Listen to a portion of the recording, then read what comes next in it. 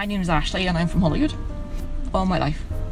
I always have been into cars. My dad's been very much into cars and I always wanted a little Mini. My little Rover Mini called Bert. I got him about 17 or 18 years ago off eBay. He cost me £990 and I had to get up to the west coast of Scotland, a little place called Kilbirnie, to get him. It was snowing.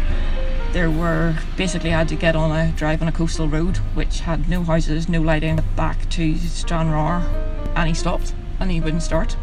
So basically there were some very nice guys and they helped me to bump start him onto the ferry, and then we had to bump start him off again, and then I just got him fixed and he's been really fine ever since. I try to use him during the good weather, so mostly sort of January, February through to probably about October, and try and get him out every once and again over the winter so he doesn't seize or his battery doesn't go. Yeah, I mean there are loads of mini clubs. I was up to the 40th anniversary, I think it was up in Portrush, went up there. I used to be part of the East Coast Mini Club, but it's mostly disbanded now because lots of the guys have had children and now I have to go for Sunday dinners on Mondays.